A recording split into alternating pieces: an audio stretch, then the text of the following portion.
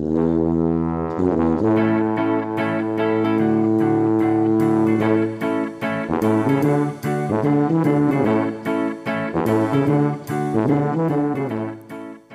and welcome to the Friday Download. This is episode 15 coming to you on Monday, 30th of March, a few days later than our normal publication day. My apologies for this. One of the things I've struggled with or hesitated with for this podcast and this episode is the kind of content needed right now. You will have noticed for the last couple of episodes, we've put aside the US political content and focused in on COVID-19 and the response. And I'll continue to do that over the coming weeks with a number of discussions planned where we look at the ongoing implications of COVID, how it might change the way we interact, travel and trade with the world. On this theme, in a special episode, I spoke with Daniel Thomas, long-standing Chicago resident, CEO and president of creative communications agency Time Zone One. His agency has a heavy weighting of travel and tourism clients in both New Zealand and the United States. So his thoughts on the current and future impacts and how his clients are responding was particularly insightful. Check that episode out, particularly if you have an interest in the travel and tourism sectors. Over the coming weeks, like I said, we'll do a mix of COVID-focused episodes with other episodes that continue to highlight the nature of the NZUS trade relationship.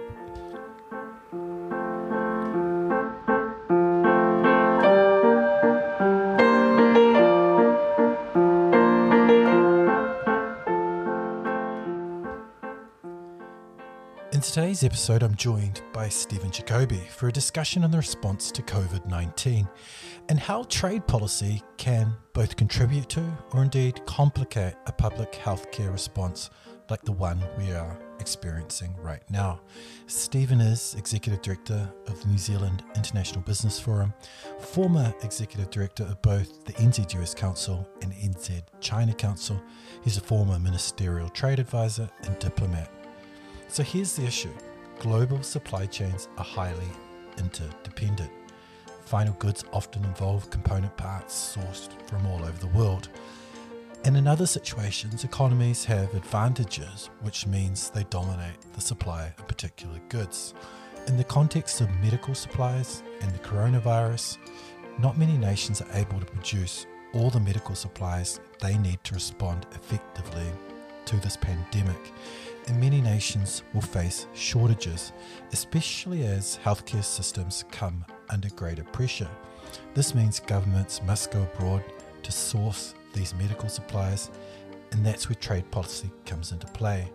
We're seeing with PPEs, personal protective equipment, some governments hoarding these essential supplies, going on global buying missions, building stockpiles, and or limiting exports where they have a local manufacturing capability.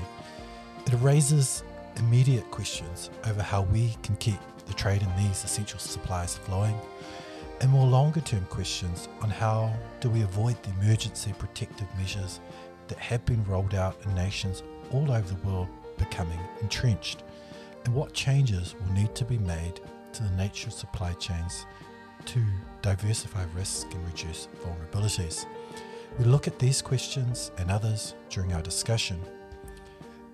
But before we get to that, please subscribe to this podcast wherever you listen to your favorite podcasts, Apple Podcasts, Spotify, Google, and most other podcast services.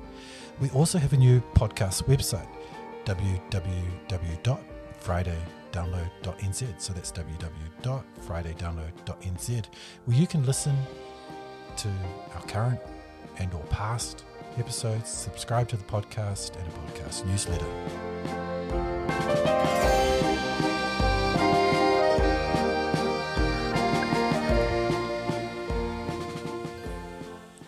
Thanks, Stephen, for joining me today. How are you doing? Well, good to be with you. And we're doing fine here in lockdown in Mount Eden. I'm here with my wife and my daughter and my son-in-law in our bubble. We're sort of trying to observe something of a routine. And in the afternoons, we're to be seen exercising on the deck. It's an unusual experience. We're not completely cut off from the world, but certainly feels like it. Yeah. And how do you feel, the lockdown's being respected there in your community? Well, I think actually reasonably well. I haven't been to the supermarket myself. That's Jack, our designated supermarket a shopper who went last week. He said it was all pretty calm and orderly. We've been out walking around the neighbourhood and people seem to be obeying the 2-metre distance. We had a link up with our church, 45 of us on Zoom the other day, on Sunday.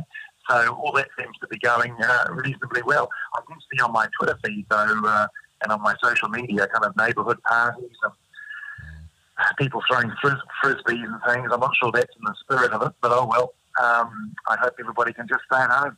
Yeah. I live in central Wellington, and it's very quiet here. I live close to the Highway 1 that goes via by the Terrace Tunnel, and the traffic is very quiet. So hopefully that's a good sign here in Wellington. Well, we're not far away from Mount Eden Road, and normally we can hear a kind of a rumble in the distance, but that's gone, and now we can hear the birds, which is even better. Yeah, that's funny. Yeah, I noticed that the other day when I was going down to my garage. Yeah, I think it was a wood pigeon, and I was like, I've never heard that here before. So that's one positive, I guess. Hey, so where I'm hoping to start the conversation today is by looking at some of the trade issues that are currently challenging the public healthcare response to the virus. And in a recent blog post, you quote that 50 governments are now limiting access to the essential tools to fight the pandemic, imposing export restrictions on medical equipment and drugs. Many more are maintaining tariffs on even the most basic protective items such as soap and disinfectant. What do some of these restrictions look like? What are a few examples?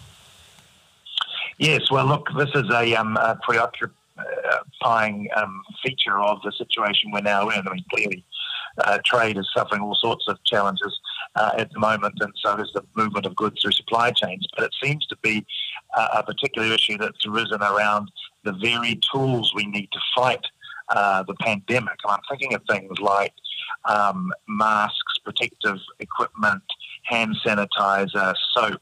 There are a variety of different impositions of things like export bans for countries that produce those sorts of products, increased tariffs, difficulty moving these things through the supply chain.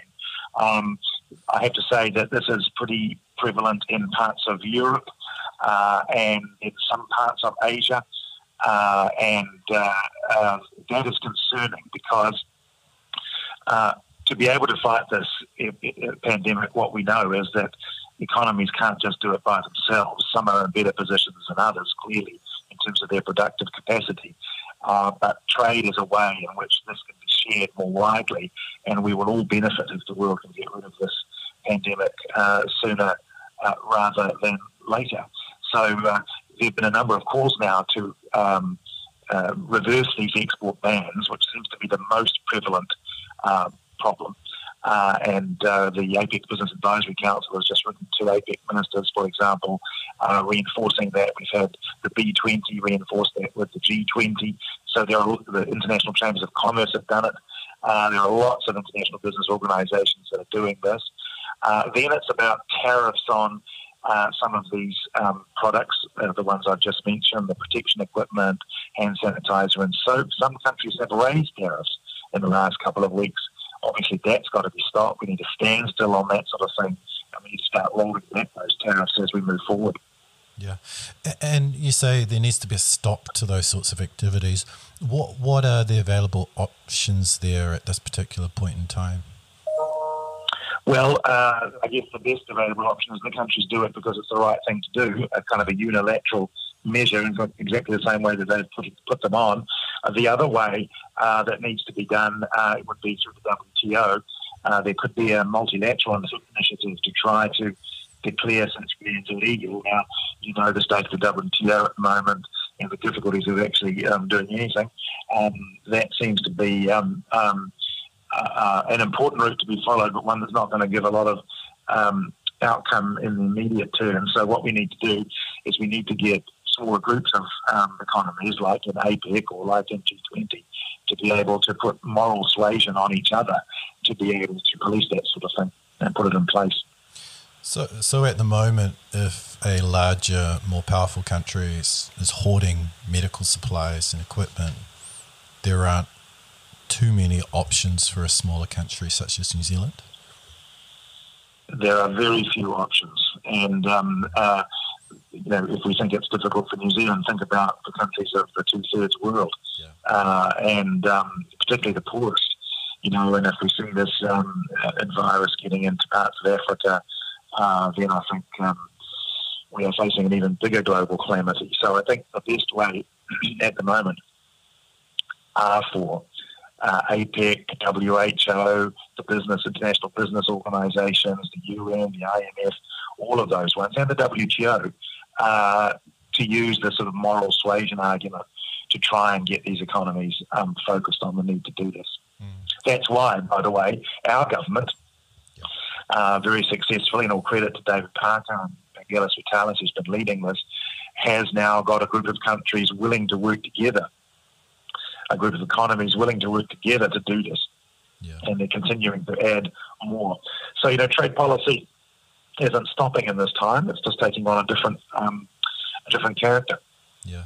And so you're referring to the trade ministers, the ministerial statement, right, where a number of other trade ministers have signed up to pledge to keep trade routes open. That's right. Yeah. So started with New Zealand and Singapore and has now gone to a whole bunch of other countries, Australia, Canada, Chile, even Myanmar, I noticed. So Brunei, a whole lot of them now coming on board, and I gather that work is still continuing. Can you tell me a little bit about that? What's the significance of this statement? And is it? Well, I think the idea is it's trying to get a block of countries together, or a group, maybe block's not the right word, but certainly a partnership.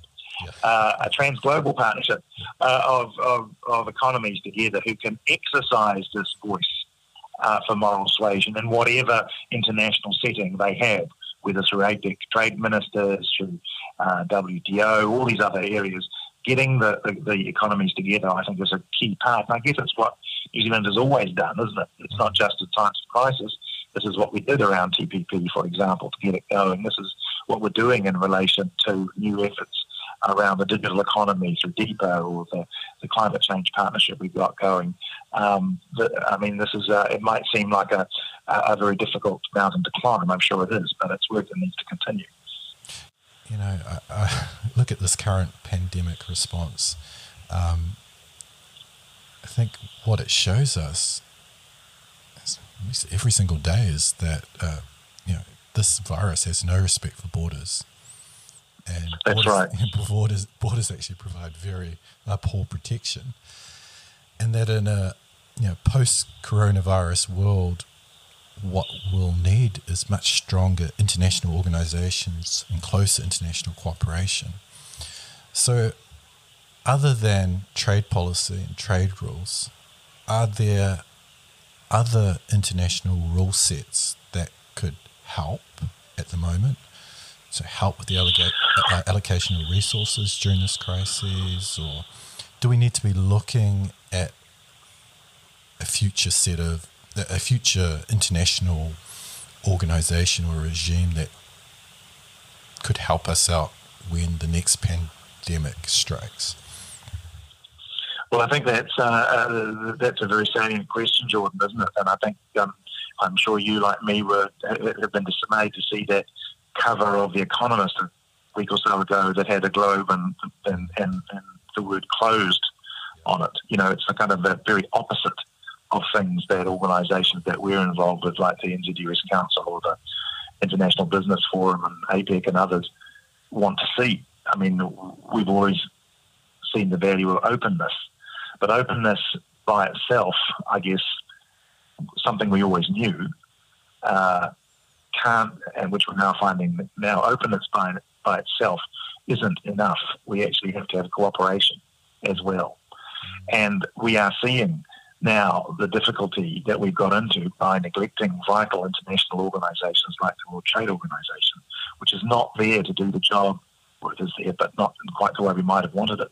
It's not there to do the job that we might have, that we need right now. Have we devoted enough time to the UN cooperation mechanisms? Certainly the WHO isn't very much in our minds at the moment about how vital that is. I mean, in times that are good and when things are functioning, you never need to think about these things, or you think you don't. But it's precisely in those times that we need to put in place these sorts of global good organisations. And clearly, after this terrible crisis is over, and goodness knows when that's going to be, it will have to engender some sort of reflection about whether the instruments we had at our disposal were adequate and whether we had invested enough in them. I mean, I'm closer to the trade side of the question, and in the WTO, I can tell you we haven't. And we've known it. We've been saying it for years. Now we're realising what we are now, what we're facing. If you think back to previous crises and previous events that have triggered a rethink of instruments, institutions, etc., what has it taken to get that sort of rethink happening? Actually, I fear that the track record is not very good. Because if you think about the global economic crisis we've had, the Asian financial crisis, the global financial crisis, the world gradually has shrugged off those things, and we haven't followed through on the things that we said we would do to stop those things happening again. I mean, each one has been different, and this one's different too.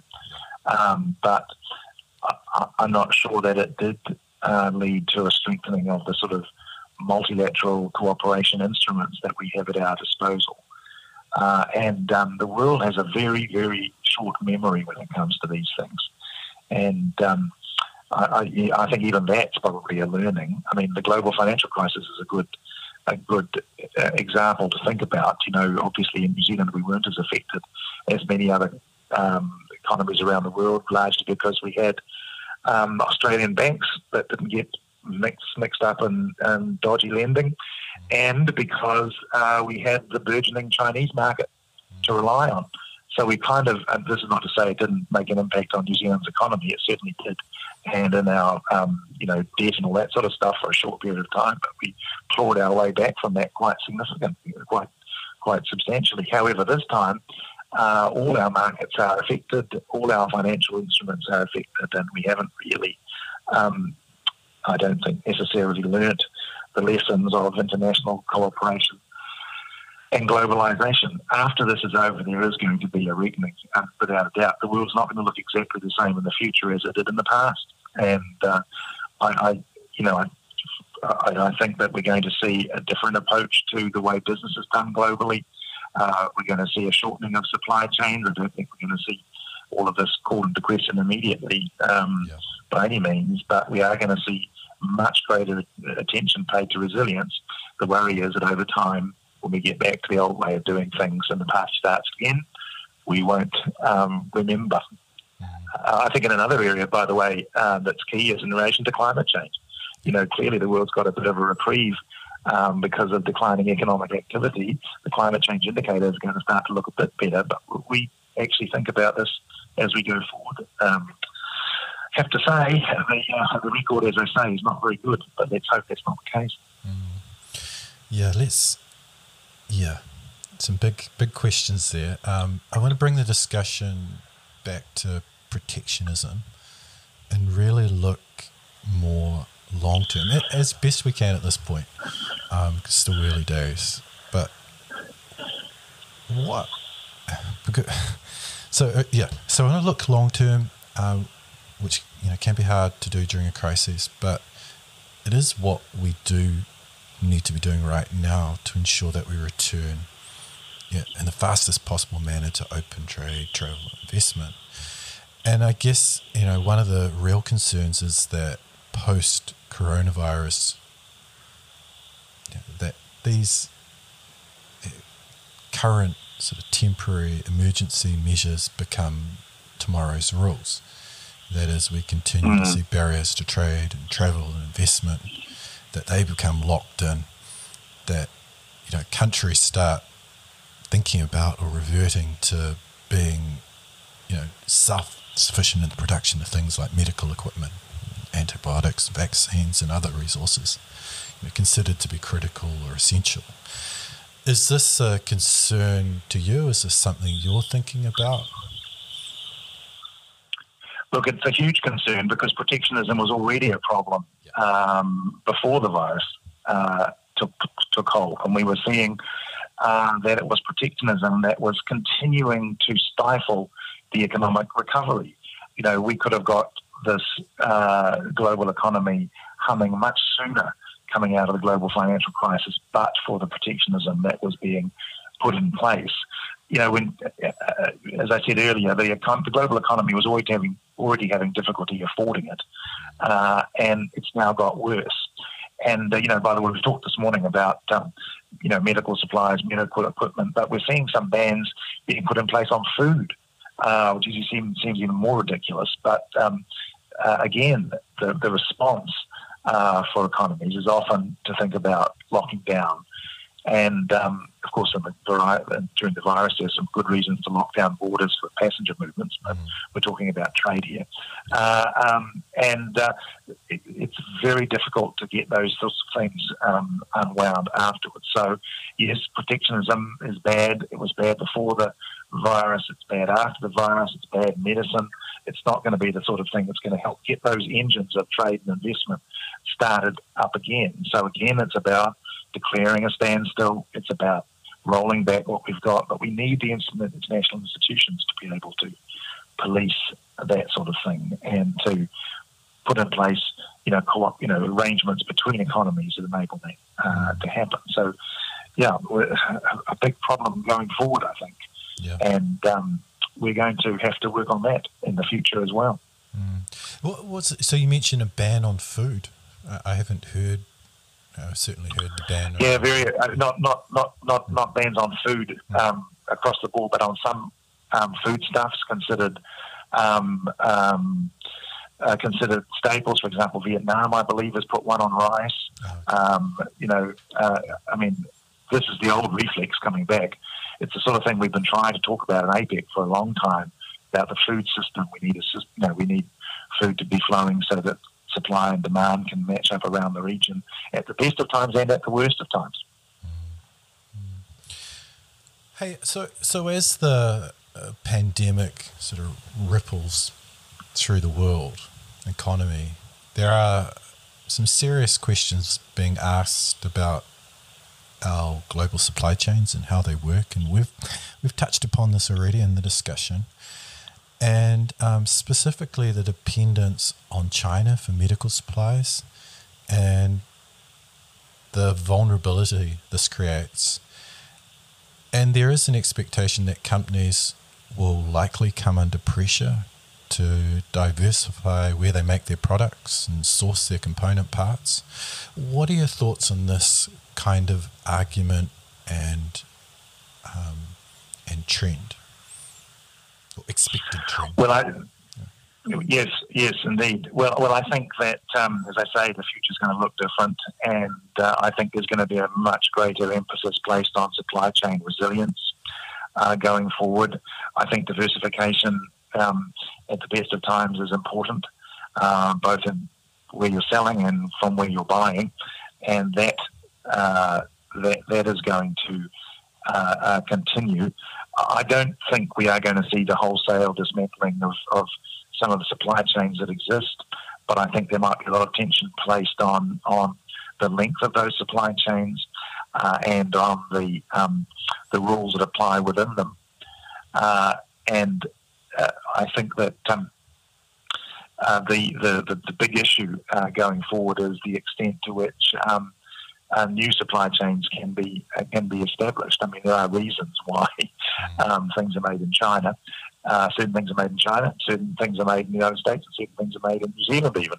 So some of those economic reasons may not go away too quickly, but I think there will be some thought about the resilience of those supply chains going forward. Yeah, so there is this argument forming around widening the zone of it's related to the medical supply area, about widening the zone of non-China medical sourcing, and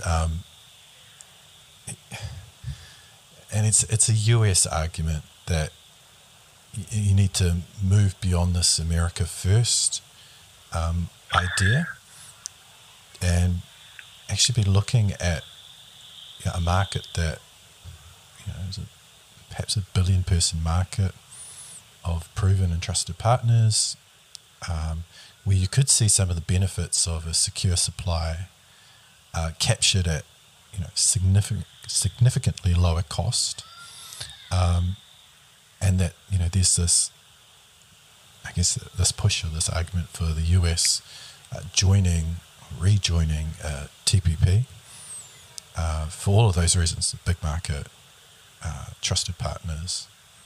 What do you make of that kind of argument? I haven't articulated it very well, but I think you probably get the gist of it. Well, sort of a different number of things there, aren't there? The idea that new supply chains and manufacturing supply chains, I guess we're talking about, could be put in place to diversify the risk away from any one partner seems to be not an unreasonable proposition. It may be more complicated to do than it seems. And I remember, ironically, it was in the Hubei province around Wuhan that was the Chinese centre for the manufacture of a lot of these medical products. So not only was there a problem for the world, and the fact that this centre got closed down, it was actually a problem for China. I think but I think extending that out in new ways could be more complicated than it seems. But I don't know. Who knows how this might evolve in the future? Again, as I said, there are very good reasons why this has evolved, and a lot of it is involved, by the way, in China with American investment, and for reasons that are fairly plain to see. But when it comes to establishing other networks of trading partners built around common values and common rules and common expectations, well, that's not a new thing either. That's been around for a long time. And even New Zealand, which had, of course, privileged position in the Chinese market, has been very keen to get TPP up and running. That's why we reached out to the Americans in the first place, why we got them on board and why the deal was done, only to see it not being able to be realised. Now, specifically in relation to the United States and TPP, well, some things have changed there. Obviously, the President's views on agreements like this haven't changed. But to get the USMCA, the Canada-Mexico agreement, through the Senate, through the Congress, it was necessary to amend some of the US traditional positions on IP that had proven a real hassle in the former TPP negotiation, and which were why the President Obama, that is, could not get the agreement through Congress in the first place. They have been alleviated, so they don't present quite the same problem anymore. The United States is not going to be, one assumes anyway, seeking those same sort of agreements in a new look TPP, so that makes it easier for them to join on. But I think the bigger problem is that they will still have to make concessions to everybody else in terms of opening their own market to enable people to welcome them back in. But even for a big country like the United States, the traffic can't all be one way. And, New Zealand has its dairy interests, obviously, agricultural interests, but other countries have got their interests. Vietnam, Japan, a lot of these countries have got things they want to achieve in the United States, and the United States will have to make that possible. So if you are wanting to establish a new set of arrangements with trusted partners to diversify risk in times of crisis and outside it, you still have to be willing to open up your own market. And whether that is going to be something the United States is prepared to contemplate, I'm not so sure. Yeah, I think it's just, who knows? Who knows where that will go? Hey, I mean, I need to say though, Jordan, that I hope it will. Yeah. I mean, I hope it will. You know, as you know very well, I spent over 10 years of my life trying to get that opening in the United States. I haven't abandoned the idea. I think it would be extremely positive if that were the case. And just seeing how it might be able to happen is a bit harder. Will this crisis, you know, cause the administration to rethink some of these things? I'm a little dubious, but as you say, let's see, let's hope. Could you see, you know, sectoral agreements around, you know, medical supplies or medical equipment? Oh, potentially. Yeah. I mean, and around a whole range of things. I mean, this is by the way, this is a feature, as you know, not just in relation to New Zealand and the United States. It's a global feature now. Okay, we can't make progress on the big bang of the WTO round with, you know, substantial elimination of tariffs and whatever and barriers on all goods. So let's just all services. Let's just look those ones where it's easy. And of course, those things can be done. Although actually sometimes it's not quite as easy as even those areas that it looks. But anyway, they can be done. The trouble is you never get around to the things that mostly interest us in New Zealand, which is our agricultural interests. But maybe in the world today, there's been a change there because the world actually wants to buy what we have to sell. This is a huge change. I mean, it certainly applied before the virus. I think it's going to apply post the virus.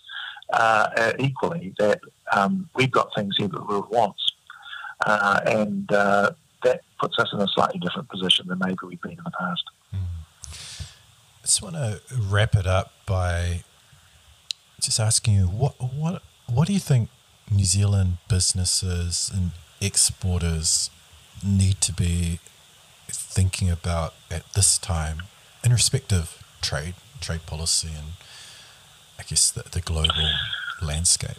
Well, they've got to be thinking about survival. Yeah. You know, I think that this trade policy discussion is, at the best of times, quite verified. Yes. It's even more so right now.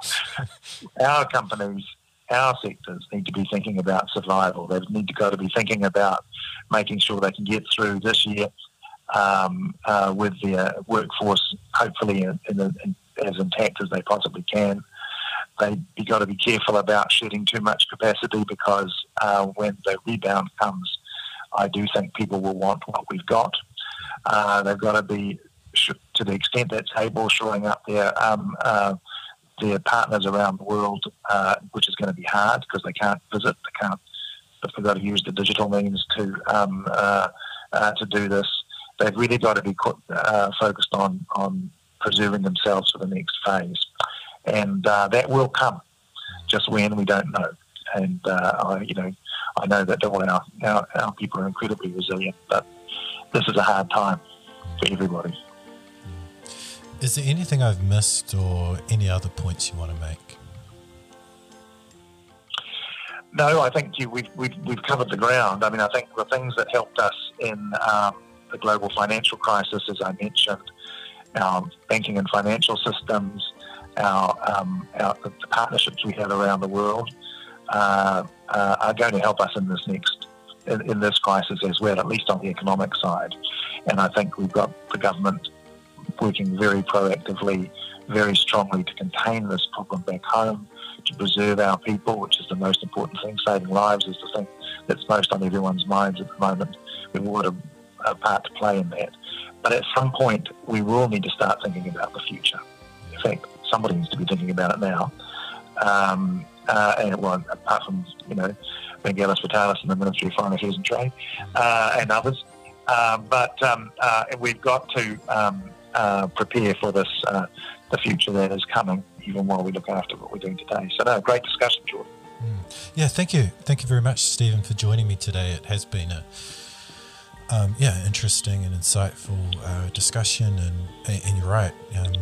perhaps that's the role that our organisations should be playing, is to be looking ahead and together with the Ministry of Foreign Affairs and others, and keeping an eye out on the future, and what some of the concerns are there, but also what do we want it to look like coming out of this. So I think it's been a useful discussion, and thanks again for joining me.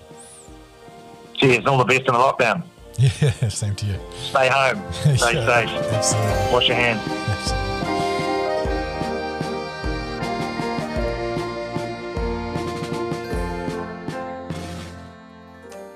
Thanks again, Stephen, for joining me and sharing your thoughts on the immediate and long-term trade policy concerns during these times. As Stephen rightly says, the primary focus must be on public health, following the lockdown rules, the immediate survival of New Zealand businesses and exporters, and then some of these trade concerns. I totally agree. You can find Stephen's bio details in the episode notes. I've also included links to a number of articles that I found useful in the preparation for this episode. Thanks to Michael Jeffrey, NZUS Council intern, who researches and promotes the podcast each week. Your thoughts on the show are always welcome. My contact details can be found in the episode notes. Please subscribe on Apple Podcasts, Spotify, or wherever you listen. That's another episode down, a quickish download for your lockdown listening. I'm Jordan Small. Join me later this week for the Friday download.